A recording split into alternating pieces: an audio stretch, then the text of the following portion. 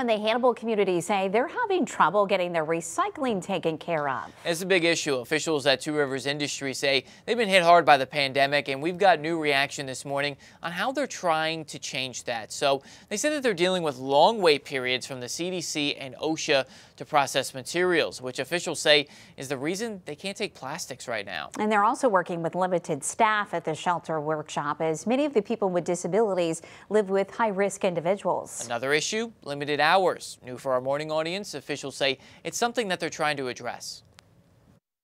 All of my individuals, the ones here and the ones still at home, want to work and they want to be able to satisfy the needs of the community.